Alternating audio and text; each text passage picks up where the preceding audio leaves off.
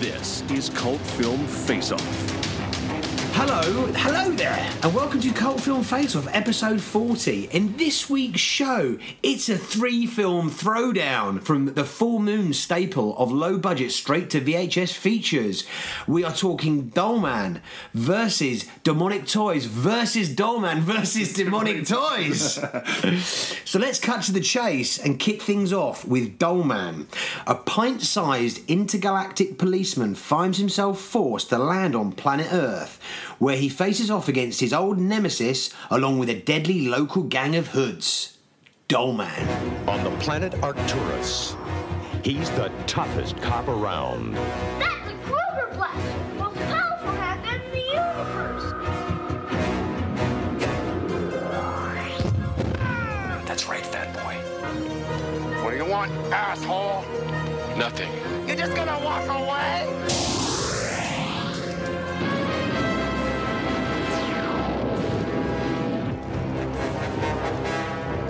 On the planet Earth, he's 13 inches tall.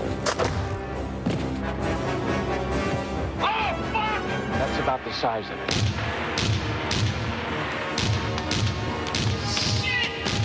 Can we keep it? Hold me together. I'm going to war. With who? The fucking doll man. Who else?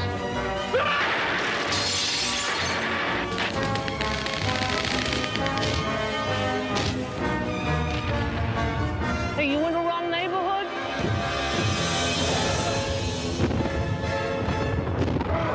Urban fucking renewal. Dollman, 13 inches with an attitude. Right, so Dollman, directed by Albert Pyun.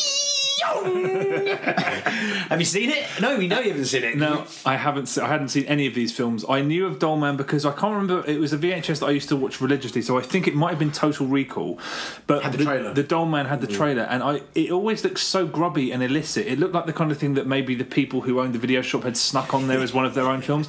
And I always was fascinated by the fact that they stole the RoboCop theme for the trailer. And I thought, did they do that? Is this just something someone's just done this on Is the that slide? a complete lift? Yeah, exactly. I don't know. Did they pay the rights to that music? It always seems, because it seems like there are ugly films, and then there's Dollman. I mean, Dollman looks literally like piss. At the they do some sort of sandblasting technique when they're on the other planet, and it looks like you're looking at it through a urinal or something. Yeah, it's quite an unforgiving brown sepia tone. Yeah, it's horrible. It's a horrible looking film. Although I saw the remastered trailer. Apparently, there's a Blu-ray out of this now. I watched them on DVD, which is they're ugly as sin. But I saw the remastered trailer. I was like, wow, it actually looks kind of watchable and kind of. They've done an amazing job on the remaster. They've gone a bit overboard on the colorization, but it actually looks okay, which I didn't think was possible because it's such a shit. It was so shit to begin with. Yeah, it looks so awful. I thought there was no. I didn't think you could make this film look decent, but they've done that apparently. I'm kind of gutted I didn't see it that way. Yeah, I saw it on VHS quality. As well. Standard.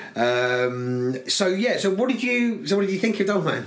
When it started, I'd say the first 10 minutes, there were a little. I was looking for good things. I suppose the matte paintings of this alien planet at the beginning, they were okay. They looked like professionally done and everything. And there's tiny little moments of wit at the beginning. Like when he's in that hostage situation at the beginning, he basically causes. When he's in pursuit of Leo Sayer. Who's Leo Sayer? He's the guy that's got that Rick Bardot apprehends, who's holding up, who's got a severe hatred of fat people. That's right. Okay, did he look like Leo Sayer? Yeah, doppelganger. It's not even a shit looking-alike. It's just like Leo Sayer. Actually, no. In that situation when he's roped himself to those fat people, Rick Bardot, like basically, was it Brick Bardot or Rick? Brick Bardot. Brick Bardot, yeah. He basically causes one of these fat women to faint by describing what will happen if he shoots them, and then they pass out, and then he's apprehended. This is post him coming in and pretending to do his laundry. Yeah, I know. But this, I thought that's quite a funny idea. Although it's so Pyun stages it so badly, I had to rewind it because it locks a close up on the guy's face. And he goes, and you have to kind of decipher what's happening yourself. I also really like the idea of a guy constantly meeting his nemesis, and every time he meets him, blowing another part of his body until all that's left is a head. Yeah. I thought that's a really nice idea. Yeah, I like that. It's like taking the Monty Python Dark Knight to another level. Yeah, really good idea. And also, introducing this ridiculously overpowered gun he has, Well, and then this is more's the pity though, because like that's the bit you remember from the trailers. It's like when he starts firing off that fucking gun, you're like, oh my god, could potentially the whole film be him just doing that to people, which would have been amazing. an infinitely better film. Yeah, no doubt. But it's a clever idea. Here's a superpowered gun. Oh, we're on Earth. It still has the effect of a regular gun would here. So I thought that was quite a neat. This is about as good. Those things occur in the first few minutes. It's an absolutely. He's sort of from the Roger Corman school in that he gets a budget with a concept and then he has to make a film. So it's utterly aimless, and it's one of those aimless films I've ever seen in my life. It's camp and aimless. Yeah. I mean, it's so camp. Yet the South Bronx is a really fucking horrible place, isn't it? What a fucking hovel. Yeah, it's a terrible. I mean, yeah, they certainly set it in the right place. Although when they do the first montage, it looks like there were loads of they were adjusting the camera. It's so badly filmed, some of it. I mean, it looks like it was filmed in. They used footage that anyone else would fucking cut out. Yeah, well, this is the thing. I mean, everything. I mean, this is done on a minuscule budget, and the conceit, the whole thing about basically you have got an intergalactic cop who has to go to Earth, and then he's basically shrunk down to 13 inches basically. Yeah. Is actually a conceit that, if you mind, there's a lot of gags in there. Yeah, really. Yeah. But the conceit doesn't work. He spends way too much time in his little ship. Yeah, right. Right. And, with kids picking him up and rattling him around. He doesn't actually spend much time out and about kind of action, coming up against, like, say, animals, like normal-sized dogs or cats, right. all the stuff that you could mine some kind of action or some comedy out of. It just doesn't happen. No. I mean, nothing happens. The problem with this film is that it's like Cyborg, which Albert Pyun also directed, in that there's enough footage there to make a convincing trailer, a persuasive trailer. And this is basically 2 mediocre action scenes and 70 minutes of fucking dreck in the middle. And there's a moment where there's a conversation about the mother, the central character, being worried that her son's going to drift into a gang. And you think, oh, is that going to happen? No, they drop it. Then she's trying to get people to join her neighbourhood watch. Is that? No, it's just spinning wheels. And also, when we spoke about Cyborg, I made a film for our YouTube channel called Cyborg Stare Down, in which I take all of the pregnant pauses from the film and put them on YouTube. And Pyun does the same thing here. He just constantly wastes time because all you're trying to do is fill out enough time so that it's acceptable. There is so much filler. I mean, it's all filler. There's all filler, but I mean, none so brazenly, so brazen as the montage in the last 5 minutes of the film is a montage of the entire film that you just see. Right, just to plug in the last 5-6 minutes of runtime to get it to like an hour and 20, just above an hour, over an hour and 20. Yeah, I mean, there's actually a really great shot in this, which I really found funny, where Pyun is trying to waste time again, and there's a shot of Jackie L. Haley and one of his henchmen in a car, and they say they're one line each or something, and then you can just see they're still in character, but they're waiting for him to cut, so they're just kind of looking around like, oh, when's this shot? Looking uncomfortable. Yeah, really. But he has to just grind it out so there's enough time. That's what this studio did. Yeah. They filmed a couple of action scenes and then had to fill in the fucking gaps with something, and it was always shit by the looks of it. Yeah. Was there anything that stuck out that made you laugh at all?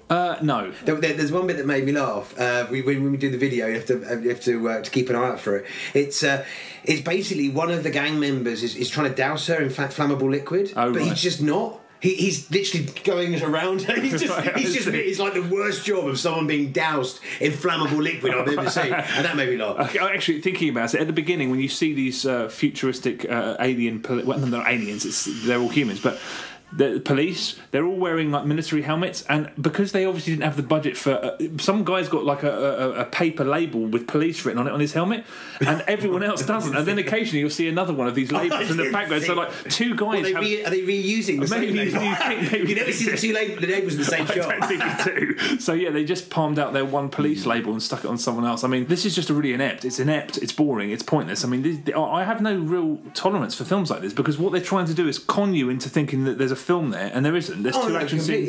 It's a complete money spinner, and it's completely empty. This was the conceit itself. Yeah. It could be funny if executed well, but they're not interested. He's not interested in executing a film well. No, they're interested. It feels long as well. It's not. No, it's barely over an hour and 20 minutes, but it's slogging for. As soon as that scene in the beginning is done with him shooting everybody and blowing everybody up, then it just it coasts. Yeah, I know, big time. And it's the whole thing's basically set on either a building site or in a dilapidated building, like fucking Nemesis. Like Nemesis, yeah.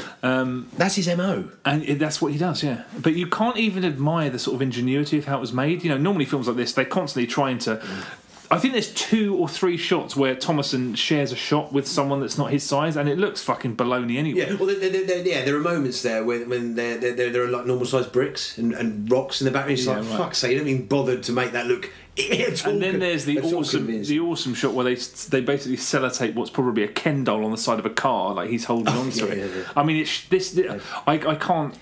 It's a funny choice. I mean, you know, Rick Bardo is a funny choice because he's a guy that's not particularly young. He's a guy that's not particularly like you could kind of glance at him and think it could be Leslie Nielsen, you know, and he's got these really high trousers. That's very true. Yeah. Really high, like, you know, give Simon Cowell one for his money in the trousers department. Yeah.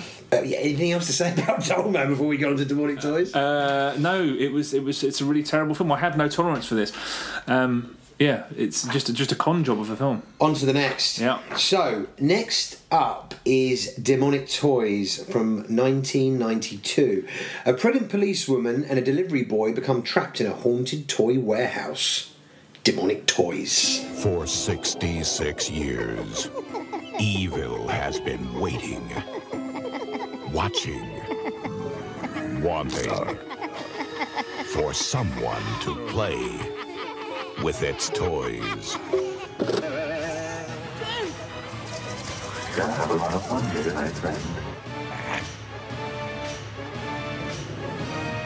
Get back! It's the toys. Someone's inside the toys.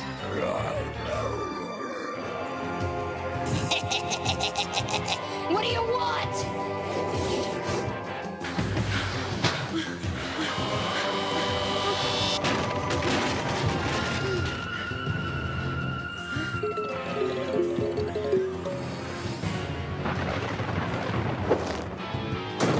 Oopsie daisy. Before the night is through, I'll be born in a human body, flesh and blood.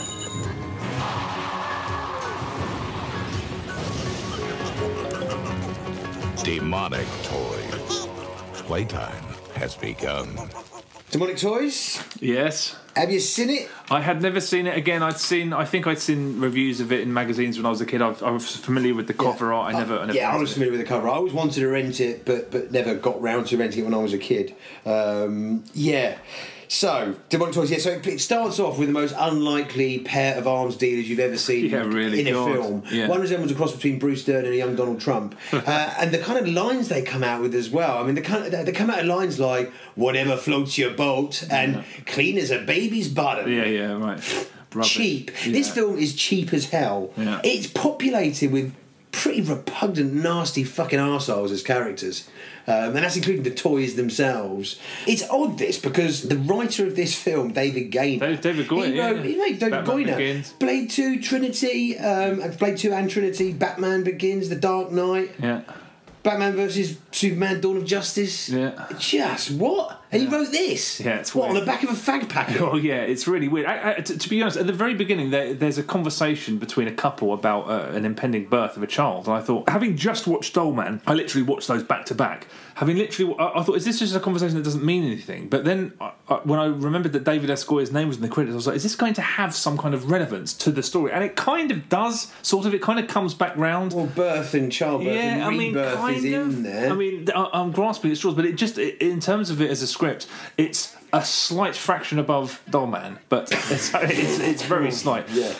Because I mean, there is something going on. I mean, it's so time wasted. It's just one of those films where, I mean, what's essentially the first scene. I was like, this first scene's been going on for about 20 minutes. I was like, oh, it's the whole film is basically one scene. The whole thing doesn't stop. It's just this whole fucking just tedious people creeping around at what's a massive warehouse or something. I mean, yeah.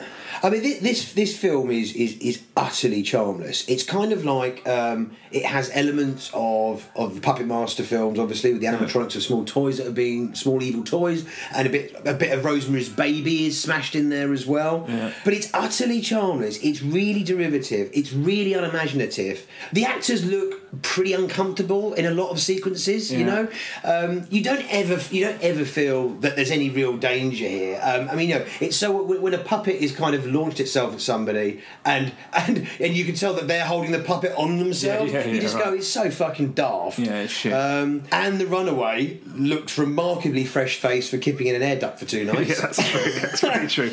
It features the world's smallest lock-picking knife. Who has that?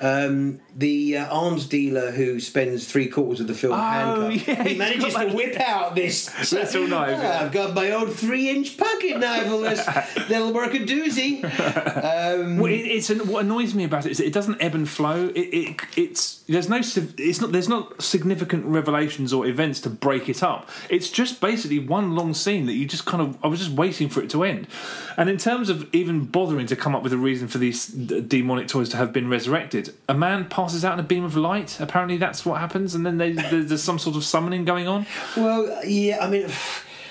Also, they had the vessel of the demonic force was a young child who could not lip sync for toffee. What? Are you talking about the kid with the before the demon shows his actual appearance? He's voiced in an 11-year-old. 11-year-old is the demon. Yeah, and he's got like a demonic voice. Yeah. I thought he was amazing. I was trying to work out... You thought he was amazing? I thought... he couldn't even fucking lip sync convincingly. I thought he was terrible. Have you watched the different versions? Because the version I watched, I was like, how did they do this? Because it was so bang on. The voice was... I couldn't figure... Dude, he's terrible. No, I think he's a decent actor, and I think... You're kidding. I was literally pondering whether they'd used some sort of post-production technique to mangle his voice, or whether someone had sort of dubbed it over, because it was so bang on. It wasn't bang on. You must have watched funny... It was not bang on at least 4 occasions. He says words and he's not even... It just doesn't sync up. It's like a bad martial arts film. That's what I mean, I've made a note of that. I was like, it's so good that whatever technique they use, they should just use it all the time, because it was terrible. I don't even think that he was dubbed. I think that they just used some sort of post-production effect on his... I mean, you don't think he was dubbed? No, I think they used some kind of post-production technique to mangle his voice, because it's so bang on. It's literally... It's not bang on. It's so bang on. Not. That's why I thought it was so impressive. No one can dub that well. But That's what it's not, because it's not done very well at all. I can't... This is so weird. There is at least 3 instances where it's completely... there's something being spoken and he just doesn't... The syncing of the lips and what he's saying does not match up in the slightest. I thought it was too good to have been done. And he was terrible. No, he was really good. He was really good. You think he was a good actor? Yeah, really good. I mean, an evil sort of demonic child. I was like, he was really good. He didn't pull it off at all. I thought like he must have been the director's son or a producer's he son. was good. I mean, Tracy Scoggins was okay, but in comparison to everyone else in the film, I mean, most of the other actors sort of conveyed emotions at random. The woman who played the main woman, she was way better than she should have been. Yes, that's true. But all the other the bit part actors were just it seemed to be random what they were doing. Random emotions were displayed. I mean, what really struck me about this film was the editing is diabolical. Because every dialogue exchange in every scene is really awkward, because it's cut to capture each person talking. So somebody will say something, cut. Someone will say something, cut. Somebody will say so. This is the most basic illusion in cinema, trying to maintain the belief that there's actually a conversation happening, and they can't even do that. This suffers very badly. The editing is shoddy. The script is completely haphazard. Yeah, it's got completely no money. I mean, and also just where it could have been, where it could have saved it a bit, is with the Puppet Master films. I've only seen Puppet Master 2, and funny enough, Puppet Master 2 is the film that's played like in the background the whole time. So in the security in the security guy's office, he's watching Puppet Master 2 in the background.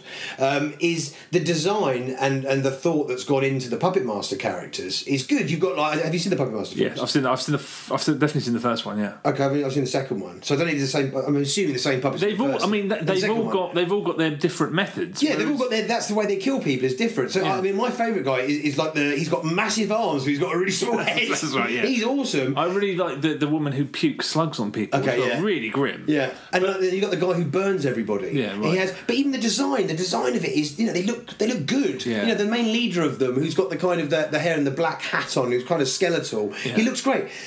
Apart from the clown is passable fare, the baby is terrible. Yeah, the voice of the baby is terrible. The kind of lines that the baby comes out with as well. Terrible. You're fucking up my makeup. Yeah, rubbish. It's a baby. Yeah, I know. Why the baby wearing fucking makeup? It's idiotic. It is. In the voice department, that person is never going to be giving Brad Dourif a run for his money. That's true. Yet the cast look puzzled. They don't like what they want to do next. No, because I think he just. The lack of imagination is fucking shocking because the dolls either just stab people or they bite them. Yeah, there's quite a nasty sort of. Do you know? There's a bit of a nastiness to it. I didn't think that, but nasty. There's the baby stabbing in the groin and stuff. It's a bit like, bit. But the lack of imagination, have them do something else. I think this film would have been way better if it was called Little Hooligans and they were little football players just headbutting and stabbing it up because that's the method. And you could get some enjoyment. Drunk. Yeah, right. Drunk little football hooligans. Rather than just the same thing. There was nothing to it. The bear was done really bad. I kind of smirked at the bear. Yeah, because of the noise that the bear was making. The clown face laughing now and again was just fucking... Yeah, that got thin quick. This is a classic example of this just being so lazily constructed and things that have no narrative purpose. Miss July, for instance. Oh, yeah. That could have been used as a kind of, like a siren, tempting him to, tempt someone for boats to smash on the shores. That could have been done in quite a clever way to kind of lure him to somewhere or something. Yeah. It wasn't. She just popped up with no narrative purpose, and all it was to fill a TNA quote for the trailer. Yeah, right, exactly. Yeah, I was really. It's a fucking. This is a shit-filled husk of a movie. Yeah, it's fucking terrible. Nothing works in it. Even there's little images that are supposed to kind of chill you. Like there's these little girls going around on tricycles. Oh my with god, gas masks on. that was laughable. Going around honking their bike horns. I was like, fuck off. And then they all put. It's like, is that supposed to be? Was that meant to be creepy? Laughable. It was just there going fucking hell. Let's get some chicks on tricycles with gas masks on. It's rubbish. Just. This is, lame. Again, it's fucking boring more than anything else. Boring and cynical. There's no reason to watch this in this day and age. No. Actually, Go and watch Child's Play and Rosemary's Baby. And actually the first Puppet Master, from what I remember, the stop motion of that little marching band. Oh yeah, that was slick. That was the best bit. Really well done. That was my best bit. Yeah, weird. Weird how that was. The drummer boy was like, fuck. That works really well. How has he done so well, and the rest of it's so sloppy? Yeah. There's no reason to watch this movie. Sorry, go on. No, I was just going to add, all of the shotguns and handguns in this movie have the force of a spud gun. When were people shot? That's how the clown Jack in the Box gets whacked. Of course, yeah, right. So every gunshot, and also what will happen is when it's killing a toy, it would always be in slow motion. Yeah, right. But literally the force of the handgun or the shotguns would literally be like a spud gun being fired at a weak pane of plastic glass. I didn't notice that. Yeah. Okay, well, I've got nothing more to say. No. In comparison to Dollman, at least shit happens in this film. There are kills. There's. I take that back. Forget it. I'm trying to. Well, we'll get down to where we're going to go on the three-way split after our next film, which is Dollman versus Demonic Toys. Judith Gray tag teams with Brick Bardo and his girlfriend Ginger to face off against the evil Demonic Toys for one final battle. Dollman versus Demonic Toys. A cop from another world. What's the matter? You never seen a cop before? And a nurse shrunk by aliens. Just the thing to drive G.I. Joe insane. Will you get the hell out of here? Are teaming up with a big partner. She's a cop in trouble. For some deadly fun and games. Toys that come to life and kill people to help a demon from hell? Jesus Christ! Not quite, slut. You can go where those toys go. You're the perfect size to help me kick their butts. Let's start up the entertainment, boys. And this time... Get the hell away from me! They're picking on someone their own size. Gosh, guys, this is the best bachelor party a guy could ever ask for.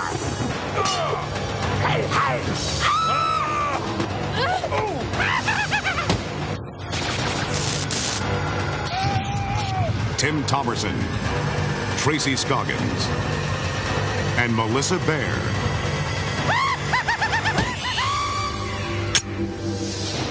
Pop goes the weasel. Dollman versus the demonic toys. You'll love it. It's really gonna tear you up. So, Dollman versus Demonic Toys, directed by Charles Band. What did you think? Okay, well, I mean, if for nothing else, this film truly exhibits the fucking brass neck of Charles Band, because to call yourself the director of this film is rich for several reasons. Primarily, this is 61 minutes on the nose, more or less, in total. The opening credits, the ridiculously elongated opening credits that's focused on a pair of sunglasses, they last for 4 minutes and 45 seconds, and the end credits. I thought they're the longest opening credits I've ever seen. Sorry, I mean, there's definitely got to be. Yeah, almost 5 minutes. And the end credits are almost exactly the same amount, even to the second. And also, this is basically just footage from the previous two films. I got this feeling of creeping dread. Just as the opening credits closed, I thought, I wonder if they're just going to put loads of footage from the last two films. Yeah. I would say 35%, 40% is footage from the previous films. Shocking. I mean, and it's directed by Charles Band and the other two directors also, Pyun and Manoogian. Yeah. I mean, this is the least amount of notes I have written for a film that we covered on this show. I've got a couple of bits. I mean, again, you know, the last time a guy bleeding fell into some light, and that's some of the demonic toys. Here, a tramp bleeds on the floor, and then boom, the dolls are back. Yeah. And Tracy Scoggins happens to be in this apparently different warehouse because she had a hunch, and she's on suspension, man. I was like, come the fuck on. I mean... They could. I mean, this would have been so much more interesting if they just fucking improvised it, because it's not even. I would have much rather just improvised. Yeah, really, big time. I mean, this film is not interested in story or characterisation or atmosphere. There's no kills. Tracy Scoggins gets killed. Oh, that's it. Yeah, one kill. But that's a real quick. She gets dealt with quick. Oh, I mean, fucking that. I mean, to be honest, I did like the design of that G.I. Joe guy. He chucks his knife in the plug, you know, and gets frazzled. Oh. Yeah, I mean, two pretty forgetful kills, right? And then this is 3 films. Let's not forget, this is Bad Channels, Demonic Toys, Bad Channels, and Dollman, right? I read about this online that Ginger. This makes no sense, right? Because apparently, in the film Bad Channels, Ginger is not actually shrunk down. It's one of the other girls who's shrunk down to size. But obviously she did not want to fucking go near Charles Band with a barge pole. Yeah. So then it fell to Ginger.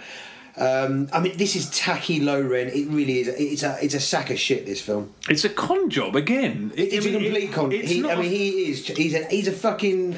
He's one cheap, but he's just making this for money. These are cons. I mean, because they're selling you something that doesn't exist. Because you're like, where's this story I was told was going to take place? Where is this film that I was sold? I mean, for, you know, like they've chucked in this woman who apparently I didn't realise it wasn't the same character who'd been shrunk down. I thought it was a character who was shrunk down by an alien. But when she appears on a sort of kitchen counter, worktop. I thought they're going to make the most of that set, aren't they? Yeah. So I reckon 20% of the film's just them sitting on that fucking. But almost when you first see her on that top kitchen, you're just watching her for like 6 minutes. Yeah, like, what the fuck? You can't just watch her walking around scantily clad. She's not even zoomed in properly. I know. Oh my god. I mean, it's fucking. There's no chemistry between Rick Brad and her either. Also, I felt that a bit uncomfortable that he's just some old high trouser waisted. White-haired granddad lusting after this like 20-year-old, like, you know. Yeah, I know, it's dodgy. It's just a shambolic. It's just a shambles. This film is a shambles. It's appalling, to be honest. There were a couple of moments where I was just like, "What the hell?" I felt like I was. There were moments of such colossal shittiness that I kind of felt like I was watching a dream or something. This makes Slugs look like Citizen Kane. You reckon Slugs is better? I'd rather watch Slugs than Demonic Toys vs. Dollman. Oh, I don't know about that. I mean, I do. This is one of the worst. I could not sit down and watch this again. And also, it angered me more than Slugs. Slugs, I was like, fucking hell, I'm watching some cheap Spanish TV melodrama. Yeah. This is just really reprehensible in terms of it's taking these kind of brands. And also as well, it's like, you know, it's got loads of characters here, but it doesn't do anything interesting with any of them, you know? The conceit of having 2 franchises face off against each other, not that those franchises were any good in the first place, is Well, surely they're going to be quite creative in terms of having, these very small characters in a very big world. There's stuff to do. I mean, fucking Land of the Giants did, 6 series on television of the whole premise of very, very small people in a big world. Yeah, right.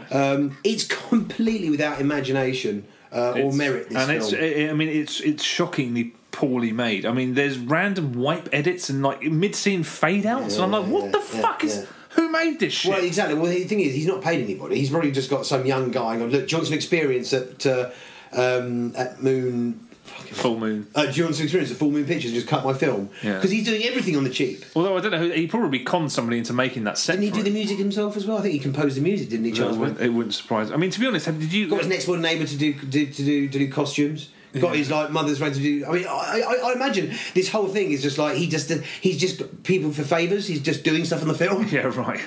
I know what you mean. I mean, the thing is, these films, all of them, feel like cynical, really things. And like you, I was very fucking irritated by them because they're selling something that doesn't exist.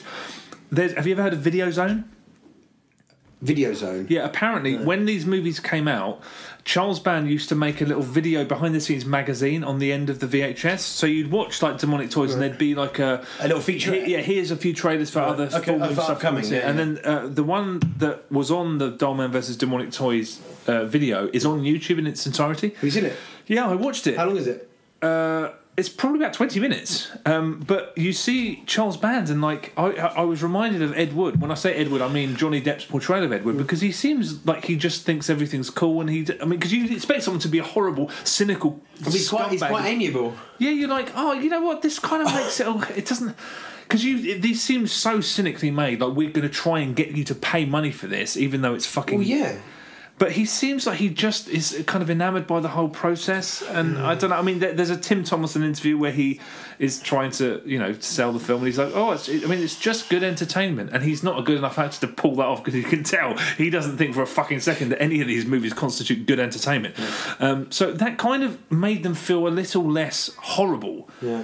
In my mind, but all 3 of these films are fucking absolutely terrible, meritless. Yeah. I know which one I think is the best of the 3. Yeah. And I know it isn't the one that you think is the best of the 3. You can't think that this is the best of the 3. You can't think this is the best of the 3. It's the fucking shortest. It's 61, no. It's 61 minutes long. It's the shortest of the 3. Yeah. This annoyed me the most. I mean, whether it was a slow build-up of every film, I just felt myself getting more and more annoyed. I watched them all in very quick succession, over 2 days. And by the time it was the end of this, I was like, I am never going near. It's like I fucking said on a previous show. I imagine Charles Band with a brown wax stamp of stinking shit every time he plummets it down on a movie. And I was for this. It was like it was so cheap and so cynical, and it recycled 2 films that were shit in the first place. Yeah, I know, but that kind of makes it slightly more interesting because those films, this renders them more interesting. And of all the films, of all these 3 films, I've certainly never seen a giant human-sized baby trying to rape a shrunken woman. Of all this, and I was just watching like, what the fuck is going on, and what am I watching? That's about as you can't win here because these are diabolically poor films. Everything that you can possibly derive pleasure from in a movie is not in any of these films. No. There's no one to root for. All the characters are completely throwaway and two-dimensional, even fucking one-dimensional. There's no game. They're one-dimensional. There's no invention. They're badly made. The script's terrible. Yeah. The acting's terrible. It's all bad. The editing's terrible. It's all bad. There's nothing redeeming about these three movies. I can't. Yeah, it's almost like I can't differentiate. They were also shit. None of them have kind of stuck their head over the parapet to actually be like, oh, actually, it had that. That was pretty cool. Well, to be honest, the Dollman vs. Demonic Toys was so shit and so short. And at this point, I think the most valuable thing you can have is if you were listening to this, it's brevity. Yeah, that's it. If you want to watch one of these films, watch the shortest one and get the fuck out. And at least I think probably the best footage from both films is in the third. So, I mean, I just don't watch any of these films. I wouldn't even bother wasting your time watching the trailers. But if you have to watch one of these, I reckon it's Dollman vs. Demonic Toys. Fuck. I mean, it's quite a solid argument. Because of, What were you going to go? shortest. What were you inclined to go for? I had to go demonic toys over Dollman. Really? I had to go demonic toys over Dollman. I don't even know. Dollman was so boring. Yeah. It was so boring. But so was demonic. Yeah, but at least there was action. At least there were toys killing people. Yeah, I mean that's there was not any action in Dollman. Yeah. It's just like an inept gang having loads of conversations with each other. Yeah, I mean, lots of conversations that were really poorly drawn out. I mean, all of these films are awful. I feel like I've got PTSD after watching. Yeah. But I have to say, I mean, the most important thing is that you get in and get out as quickly as possible. So the third one's the best, and it takes all of the decent footage, if there is any, from the first two films. Yeah, less is more. And then some. Yeah. Yeah. Okay. Yeah. I'll go with Demonic Toys versus Dollman. It's the only way to go as far as I'm concerned. The lesser of three evils. Yeah, exactly right. Right, thanks very much for listening. We'll be back in a few weeks with another episode. You can get your Twitter, your Facebook on. All of the episodes are cut to video on our YouTube channel. We'd love to hear what you think. If you've seen any of the films that we've talked about, then holler at us. And also suggestions for future episodes are always gladly accepted. See you soon. Take it easy. Shabless! Waiting for something to set me free. Your friend's blood did the trick. You see, in order for me to take on a human form, I have to be born like a human. At the moment of birth, I ride shotgun down the old birth canal, and I come out instead, Judith. Or should I call you Mom? What the hell are you talking about? You know. Have you forgotten so soon?